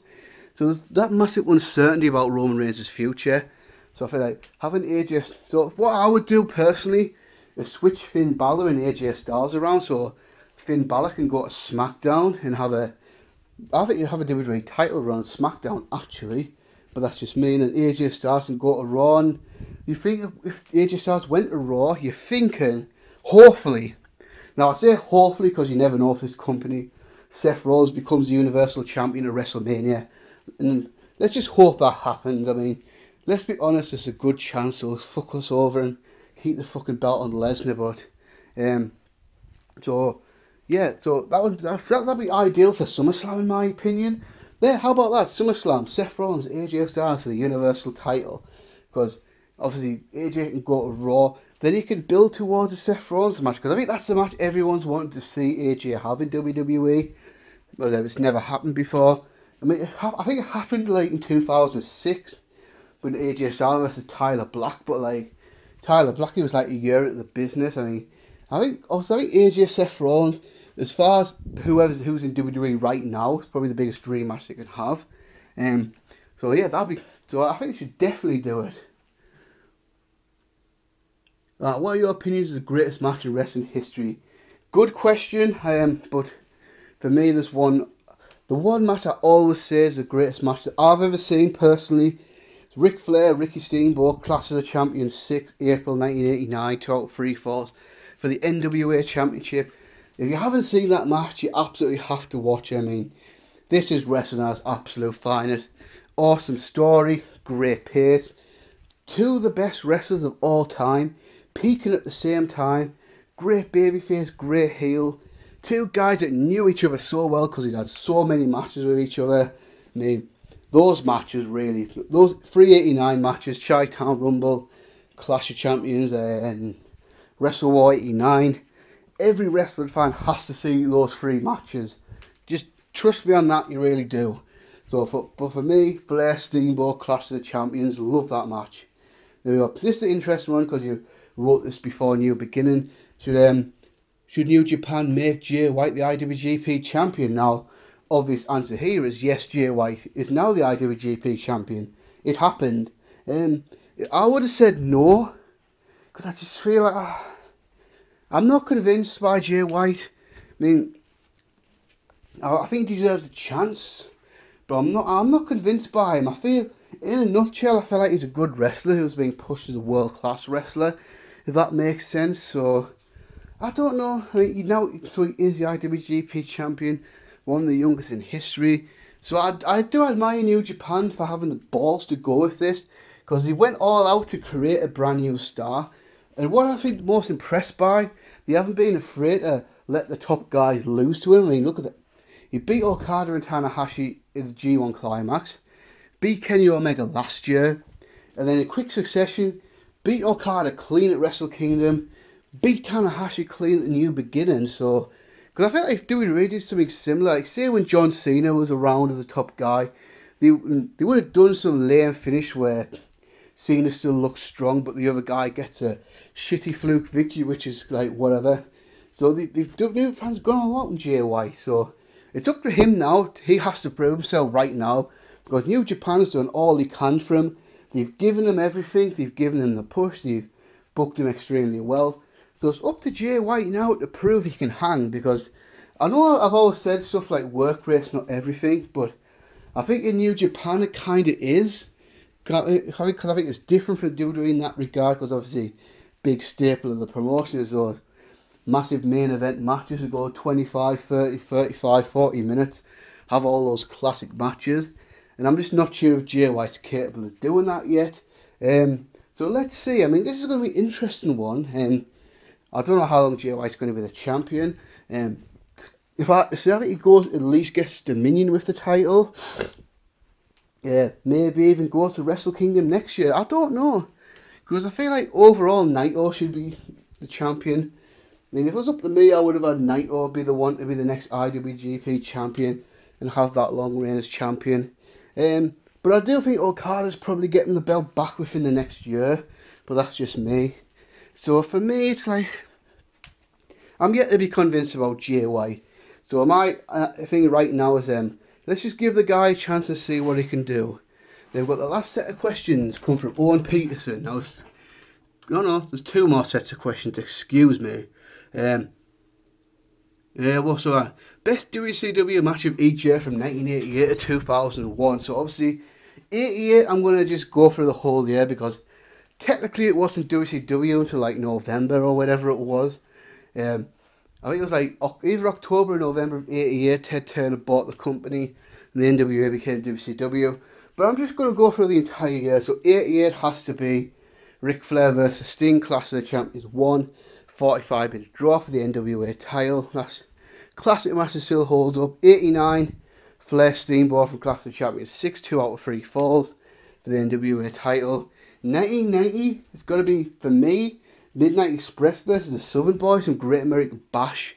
That's one of those matches that nobody remembers, but it was bloody awesome. I mean, this match was fantastic. It really, really was. I mean, it's definitely probably one of the most underrated classic matches of all time. Has to be seen.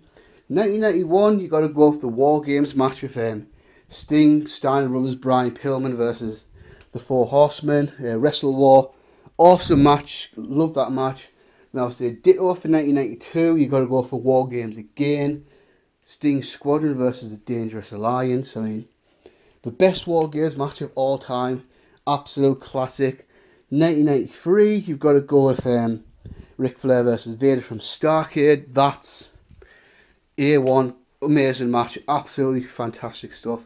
But just great match. 1994, of course. We've got to go with Ric Flair, Ricky Steamboat from Spring Stampede. Yeah, it wasn't on the level of the 89 matches, but it was still an awesome wrestling match that has to be seen. 1995 is a tough one, because there's not really that many choices, to be honest with you. Because match quality in 1995 was a pretty bad year for WCW, but I'll go with this. This is a surprise one, really.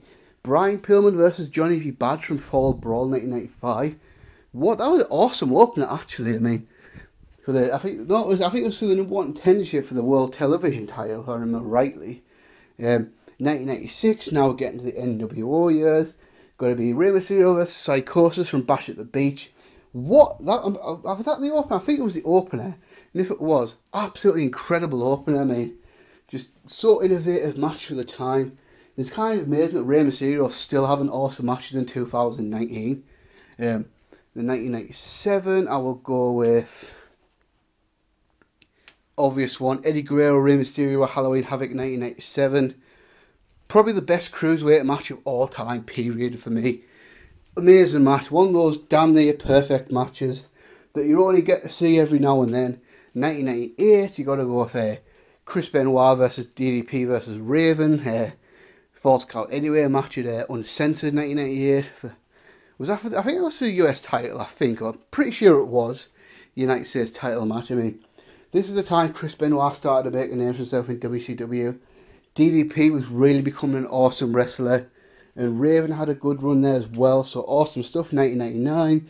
Got to go Chris Benoit versus Bret Hart at Owen Hart tribute match at Nitro in October the 5th, I think it was, 1989. In the Kemper Arena, the arena where Owen Hart's accident happened. Beautiful match. Absolutely just a beautiful wrestling match, to be honest. Just so emotional match that was. Then 2000, horrible year. But I'll very good. Goldberg versus Scott Steiner from Fall Brawl. That was an awesome match. Really good match. Then 2001, for the 3 months WCW was alive in 2001. The match that stands out for me was on the last pay-per-view, Greed. That was Rey Mysterio and Billy Kidman versus Edith Skipper and Kid Romeo in the final of the WCW Cruiserweight Tag Team Title Tournament. I mean, I bet no one even remembers Kid Romeo anymore. And unfortunately, Edith Skipper's kind of faded into history as well. But this is an awesome match. I've got about a 4.25 star match. I think people definitely have to check this match out. It stands out for me as the last great WCW match ever.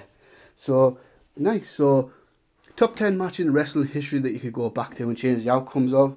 So, I'm not going to go in any kind of order. I'm just going to name me 10 matches. So, obviously, Shawn Michaels, British Bulldog, one night only. I mean, self-explanatory, really. I'm English. You know the crap there. Hated that finish. Absolutely hated it. There's no excuse for me. I don't give a fuck what anyone says. British Bulldog had to win that match. So, the number 2, WrestleMania 30, Undertaker Brock Lesnar. Undertaker defeats Brock Lesnar, keeps the streak alive. Yeah, I don't want to go into big details of kind of words about this and talk about this too much, but yeah, the streak should never have died. I'm sorry. Just, I feel like Undertaker just should have won. Goldberg, SummerSlam 2003, should have won that Elimination Chamber to become the World Heavyweight Champion. Always believed that. Always believed that was That was Goldberg's time. And yeah, he won it at Unforgiven, but the fans were going so crazy during that Elimination Chamber. Feel like they would have lost the shit. And yeah, just think by the time Unforgiven rolled around, fans had lost interest. And it just kind of summed up Goldberg's WWE run. Oh, fuck.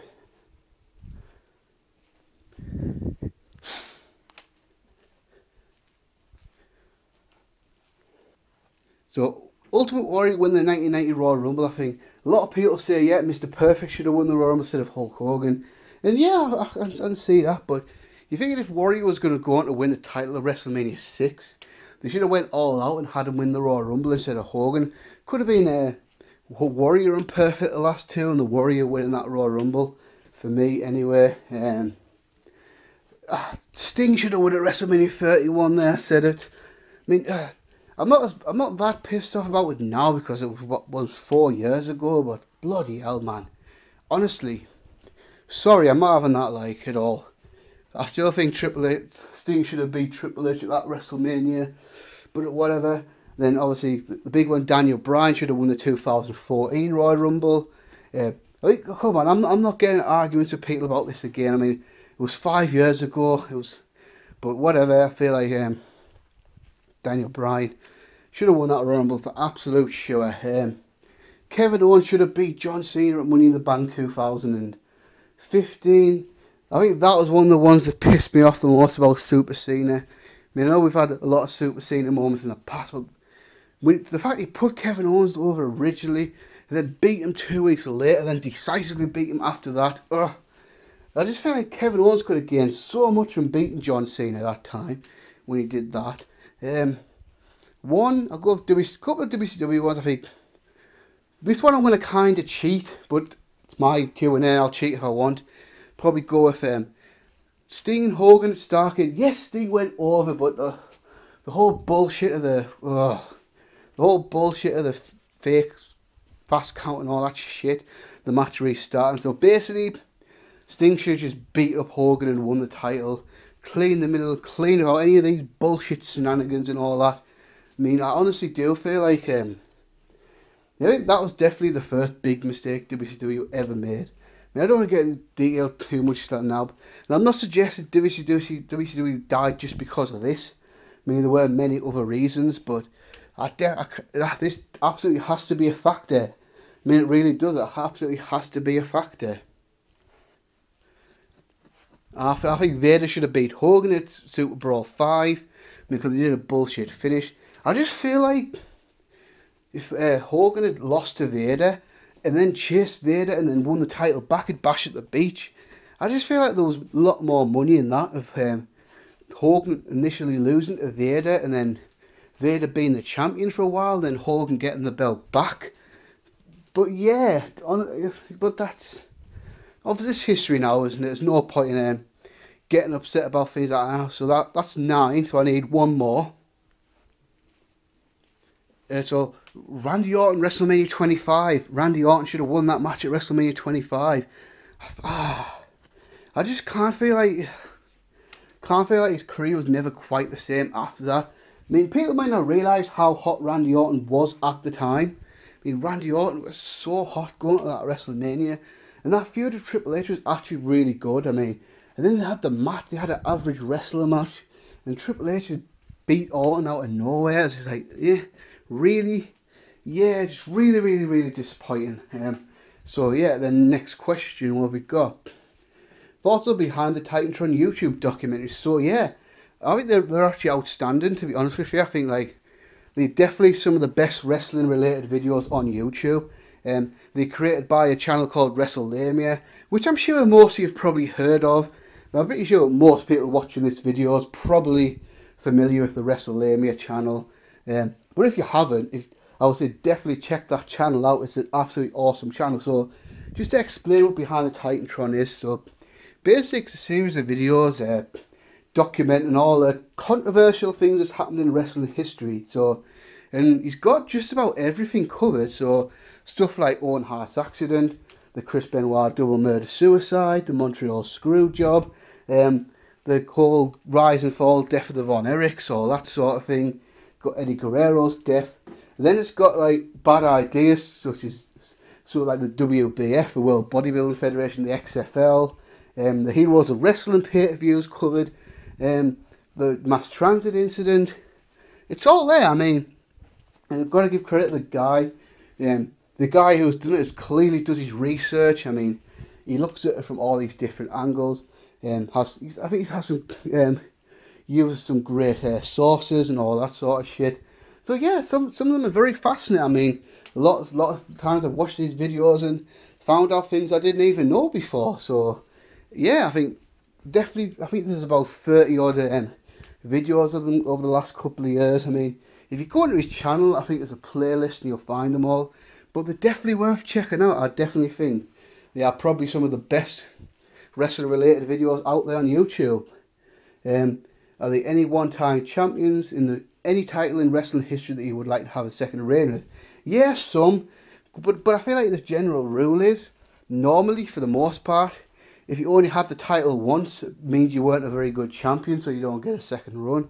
But there are a few, so I feel like the one that's kind of crazy when you think about, Goldberg, WCW champion. So you think of all the chaos in WCW in 99, 2000, all the title changes. You might be surprised to know Goldberg's actually only a one-time WCW champion, and that's the reign he had in 1998. I mean, yeah, he had the big gold belt again in WWE, but I don't really consider that the same title. So I think it's kind of amazing that Goldberg never got a title back at any point in 99 or even 2000. I just think that's crazy to think about, really, when you think about it. I think a more modern one has to be The Miz. I mean, obviously, The Miz had his WWE title reign in 2011. Wasn't one of the worst title reigns of all time or anything, don't get me wrong. But definitely wasn't a good title reign. But I feel like the work he did from like 2016 onwards, he definitely deserved another reign as champion. I mean, for me, for example, if he stayed on SmackDown, I would have much rather seen him being the WWE champion than Jinder Mahal. I mean, let's be honest about that. He even could have had the WWE title this year. I mean, if he'd have won the title over AJ Styles instead of Daniel Bryan, I don't think a lot of people would have complained. I think most people would have been alright with that. So it would be a shame if the Miz's work never got him another run as a champion again. I mean, as far as other titles, kind of disappointing the British Bulldog never got the Intercontinental title back at any point. But he was only the Intercontinental champion once, and that was in 1982. And you only had the belt for like 2 months, so you'd think at some point in 95, 96, 97, maybe he could have had another run with the belt. I mean, so it's kind of disappointing that he didn't do that. I think Samoa Joe and TNA would have been nice if Samoa Joe could have got himself back into contention and had another run as TNA champion. Because his 2008 reign was kind of disappointing, so it would have been nice if he'd had a chance to redeem himself and have a second and more successful title reign, but who knows? I mean, it's just whatever, isn't it? I mean, would have been nice. Now, obviously, circumstances didn't work in their favour, but it would be great if Eddie Guerrero had another world title reign in WWE now. Obviously, he had this 2004 reign. The rumour innuendo has it that he was going to win the WWE title the weekend that he died, actually, because it was supposed to be Orton, Eddie Guerrero and Batista on that SmackDown, if you remember. And most people of the belief that Eddie was supposed to win the title back there. Who knows? But then obviously he died, so that fucked it up. It just would sad if Eddie Guerrero had lived and had another run as WWE champion. But yeah, so those are pretty much the main ones I can think of right now. I mean, there's probably more, but those are the ones I can really think of. During the British Bulldog and Owen Hart's tag title reign, 96, 1997, do you think they were still heels, or were they still teasing going babyface before the feuding and reuniting with Brett? I mean, they were clearly heels when they were the tag team champions, when they beat the Smoking Guns. They had Clarence Mason as the manager. I mean, there's no doubt about that they were clearly heels there. I feel like when they were teasing splitting up and going to Brett, I mean, obviously how I interpreted it is they were teasing the British Bulldog as a babyface and Owen as a heel, because you saw stuff like Owen, wink wink, accidentally eliminating the British Bulldog from the 97 Royal Rumble.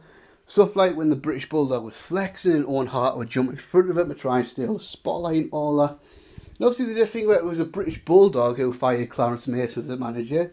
not Owen Hart. So it looked like before the whole reuniting with Brett stuff happened, they were teasing that obviously they were going to keep Owen as a heel and turn the British Bulldog babyface, but of course once Brett turned heel, that all changed. So yeah, then we've got the last set of questions. Omar Canute, so what's your favourite wrestling video game? Answer this before, but answer it again. I mean, it's got to be SmackDown Here Comes the Pain, because I've explained before. I never had an N64 growing up, so I missed out on all the Aki games. So the WCW Revenge, WrestleMania 2000, WWF No Mercy for the N64, I missed out on them. And obviously I don't play WWE video games now. I haven't played WWE video games for several years, but sort of my grown up years, it was the PS1, the early SmackDowns, but then before that, Attitude and Warzone, which admittedly, if I played that now, I'd probably hate them. So, but the best of which has to be SmackDown Here Comes the Pain. I mean, that's an iconic game for the PS2, came out in 2003. Yeah, I mean, cannot say enough good things about it. I mean, just everything about the game's awesome. The roster, the graphics, the gameplay, the game modes, the career modes, the use of legends for the first time. Just so much good stuff to talk about on that SmackDown Here Comes the Pain. Then favourite pay-per-view, so I'm guessing of all time, and WrestleMania 17. I mean, easy answer for me. That's always going to be my answer. I mean, awesome WrestleMania. Loved that show growing up. Still holds up today. I mean, for me, the greatest WrestleMania of all time, without question. Greatest WWE pay-per-view of all time for me as well. I mean, there's probably been some Wrestle Kings that have been better, quote-unquote, wrestling shows. But I feel like just the sheer star power on this show, the variety on this show, just because obviously you had Austin Rock main event, a great brawl between Triple H and Undertaker, all the shenanigans with Vince and Shane, just car crash match with the TLC match, then a fantastic wrestler match, Kurt Angle and Chris Benoit. And it was pretty much, obviously, the end of the Monday Night War. For me, this was a blow for the Attitude Era. I mean, I don't really want to debate that with people, but I feel like this was the official blow to the Attitude Era, that awesome era. And yeah, just all these years later, still such an iconic show. Then we got favourite tag team. So I'm guessing favourite tag team of all time. Hart Foundation. Massive Bret Hart fan, so it's obviously going to be the Hart Foundation of Bret Hart, Jim the Anvil Neidhart, one of the greatest tag teams of all time. Then I've seen probably a close second, probably Edge and Christian, because I just love those guys. I really do. I love the team. I love the characters that we had. The run on top they had, just great stuff. And then here's one. What do you think of this year's Royal Rumble match? Well, I did review it, so you could just go back and watch me review, you know. So I'll briefly explain, but I'd rather you just went back and watched the review. Women's match I thought was good overall, but not great one. Because I just feel like for the first 35-40 minutes it was pretty boring and lackluster. But it definitely did pick up towards the end, and of course the last like 10-15 minutes or so was pretty awesome. Although admittedly, going like, I don't think it had any business going like over 70 minutes. Just didn't need to do that at all. Then the men's Royal Rumble I thought was a better of the two. But that was a much better pace overall. I mean, there was a lot of exciting action, and then of course the right winner in Seth Rollins. And last question, which was a kind of, well, I'll go back to it. Should Rousey versus Lynch go on last? No, that's a different question actually, to be fair. So Rousey versus Lynch go on last at WrestleMania or Lesnar Rollins. So obviously it's going to be Rousey, Lynch and Charlotte now. But yeah, I put the women on last for me. That's the biggest match of the WrestleMania this year that they've got. I think that's going to be the most anticipated match of WrestleMania this year. But it's probably going to have the best build-up of this match at WrestleMania this year. And I feel like they've already started referring to it as a WrestleMania main event in commentary and promos and things like that. So yeah, and of course obviously you got a great situation there. Put the women on last at WrestleMania, give them the ultimate spotlight. I say, definitely do it. So for me, the women should go on last, and that's a wrap, guys. So that's another Q&A session done. Thanks for all the questions, and until next time, guys, peace.